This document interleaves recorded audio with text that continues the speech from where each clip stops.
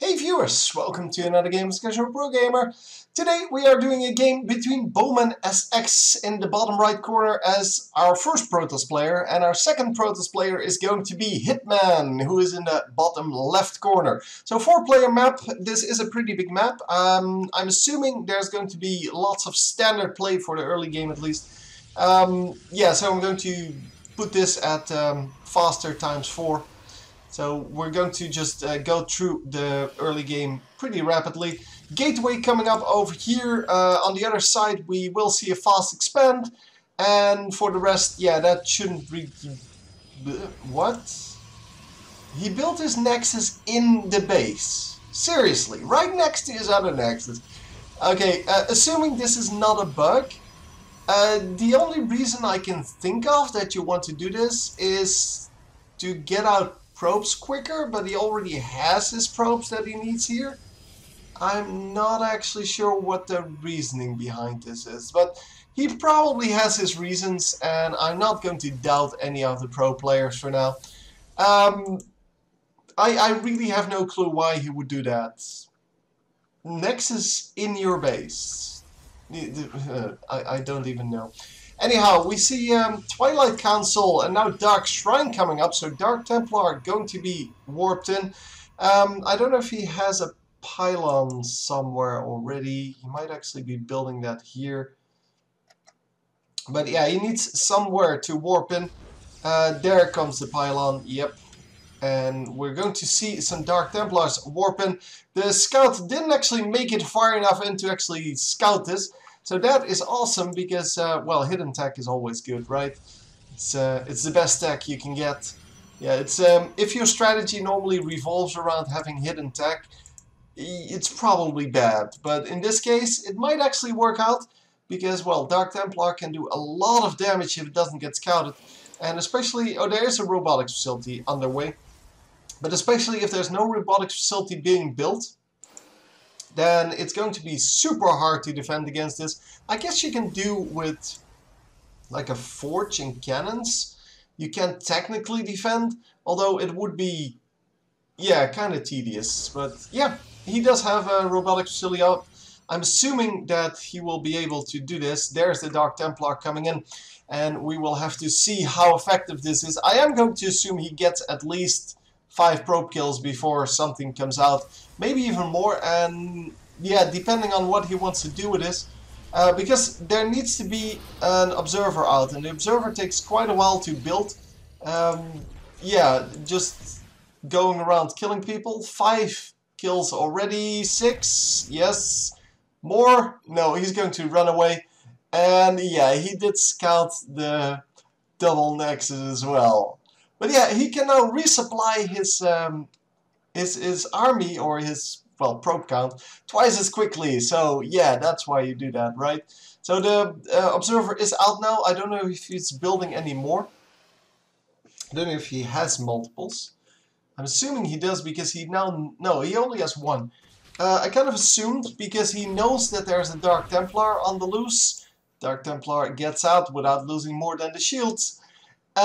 Yeah, with a Dark Templar already out, he needs to defend both his army and his base. So he needs 2 observers, and I guess he will build one as soon as he moves out. Of course, you can defend your base pretty much with an observer, and the fact that you can warp in, you have a mothership core, you have a Nexus cannon ready to go, and no, not going to snipe the warp prism anytime soon. Yeah, I'm assuming another observer coming out here. Oh, he's not building anything. He wasted some of the chrono boost there. But yeah, observer finally coming out, and he's going to move out with his army. The observer is with it. Yeah, it's just lagging a little bit behind. The stalker going to scout the front end. And this is going to be, well... an economy player versus, I guess, a rush player. I'm not sure what to call this. I've never actually seen this. Nexus in your base, right next to your other Nexus. I just don't know. I don't understand. But, hey, it's not the first time I get surprised by a strategy, so there's that. So we have 2 immortals versus the 1 immortal, but yeah, it's all going to come down to the zealots and the stalkers. The immortals, I'm assuming, are going to be the focus fire down as soon as possible, and normally that just, well, leaves a little more damage on, well, oh, 3 immortals now, which means he has very little rest army. It is just immortals, and immortals are terrible against zealots. Yeah, what are you going to do against that? I mean, there's really nothing you can do against the zealots with the immortals. So yeah, he has a huge army still remaining. Whereas the 3 immortals died, the entire army died, but not pressuring further in. Another immortal coming up, but without any backup army, this immortal can't really do a whole lot. So we'll just have to see how that works out. Okay, 2 zealots now. Well, why only 2? He only has 2 gateways, or warp gates in this case. Why would you only have 2 warp gates when you're on T bases? That makes no sense at all. I guess he overcommitted a little bit on the Dark Templar rush, although it did pay off, I guess, somewhat. Archon coming in now. But yeah, really not building any army, and that is going to cost him dearly. Another immortal is going to go down. Great force field on the ramp here. It's going to block this, well, backup army, let's call it, of probes completely out of the fight. And yeah, there's no, well, more army coming in. There's no reinforcements from the top, from the high ground, and all of these probes are going to go down. Oh my god. How do you lose to this? He's at like half the economy, plus he lost 400 minerals. He still hasn't expanded. But yeah, he is on 3 gateways, so he can warp in more than this guy on 2, well, now 4. Yes, he had 5? Yeah. So he now has 5 warp gates, which should be better, but he has no money. He has no resources to actually warp in stuff. And yeah, I guess this is just GG. He just lost to a Nexus in the base. The Archon might actually be able to do something here, but oh, this is such an uphill battle at this point. Although he does have the economy advantage, and that is quite big actually. Economy in this kind of a matchup means that you can build more units, and yes, he's behind on units at the moment, but he can warp in 5 units, whereas his opponent can only warp in 3.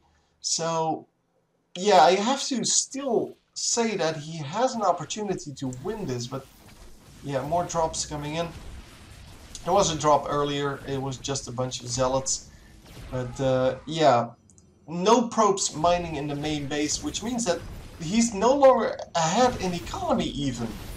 Well, kind of obvious, I guess. Yeah, the wall off of the ramp, and the Archon might actually go down here. Archon, come on! Nope. No, not focus firing the Archon at all. Now he is, and yeah, well, it instantly goes down. Yeah, more damage done to this army. This is just, it's the weirdest game ever. How does this work? How does this result in a victory? He didn't even use the chrono boost in the end. He has 2 Nexi pretty much full, and well, I guess he just had the better economy, even though he didn't expand at all.